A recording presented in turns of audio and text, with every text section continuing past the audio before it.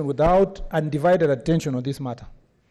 2 weeks ago, a government functionary, actually in the office of the president, came to me and told me that if the formula will not pass the way government wants, some senators can even be abducted. They can even be arrested. Mr. Speaker, we discussed and joked about it. The Speaker, we discussed and What's joked. your point of order, Senator Bogisho?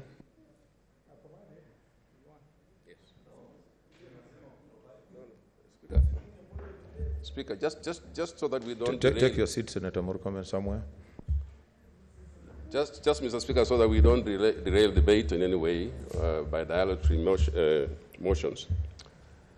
Is my neighbor, the Senator for Elgeyo Marakwet, in order to insinuate without facts, without substantiating, and Mr. Speaker, leading in a very dangerous direction of pointing out public servants and statements which really are not statements which lead us to think, Mr. Speaker, there is something that can be said like that, abduction, claiming by government. That must be substantiated. That must be somebody who said that. And we need to know.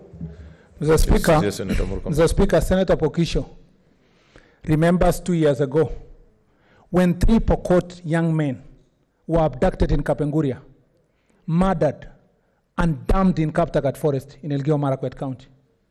3 months down the line, my PA, former MCA Benson Kiptire, was abducted in Eldoret. We were with the president in town, killed and dumped in Kapenguria. He cannot pretend to be a visitor in Jerusalem. He knows that the victims of this kind of strategies have even affected the people from our 2 counties. So I'm speaking from my personal testimony. He cannot challenge my personal testimony. I am not alleging that newspapers or so forth. And let me give my story. Listen, Senator Bogisho, and listen to us, because we are senators under now the mercy of the Speaker, not under your mercy. Mr. Speaker, when he told me that we will do everything to abduct 2 or 3 senators, I thought it was a joke. On Friday, on Saturday, I put this information in public domain. Sunday, the same. Senator Langat was called by many, including leaders in this chamber, to tell him that he should leave his house, because I was with him the last night. He should leave his house, go to Bomet quietly. He will even be facilitated for as long as he doesn't come to these chambers to vote. Senator Lelekwe was saying charges will be preferred on him unless he decides to vote with government, and I don't know what's government position. I don't know what that means. Mr. Speaker, you cannot therefore say in the chambers of this house that the vote that is about Kangata is now saying, let's vote, let's vote.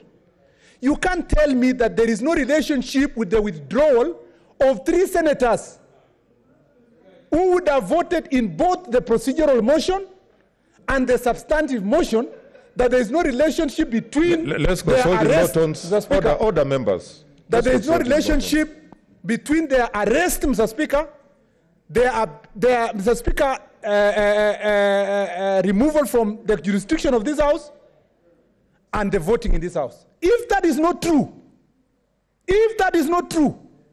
Mr. Speaker, confirm to me that no other senator in this chamber will vote on behalf of Senator Malala if that was not the plan.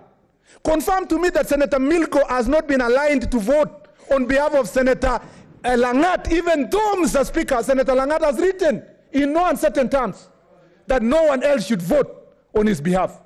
Even though Malala has written that no one should vote on his behalf. If you confirm to me, Mr. Speaker, that that is not the position, I will know that the conspiracy we are talking about is not there. We are not children. I have been majority leader and deputy majority leader in this house for more than 5 years. The magic 24 number, we were 25 voting in this house last week. Mr. Speaker, the desire was to reduce us from 25 to 23. Transport, Mr. Speaker, the vote of Senator Langat, give it to Milko, get the, Mr. Speaker, the vote of Senator Malala, give it to one of the members of his delegation, whether it's Yongo Msuruve, and Mr. Speaker, achieve the objective of defeating the will of the people. Mr. Speaker, you can't tell us we should just proceed. It is not possible. It is not possible, Mr. Speaker. This is Kenya. We cannot be forced, Mr. Speaker, to take positions of the minority. Mr. Speaker, you are sitting in that chair. Senator Malala was in the opposition. He was among the only few senators that voted to get you 42 votes, Mr. Speaker, to become in that chair.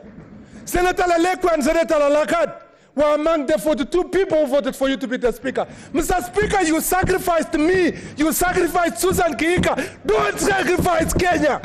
Don't sacrifice, Mr. Speaker. Order. Senator Murkomen, is on your chair, Mr. Speaker. Order, Senator Murkomen.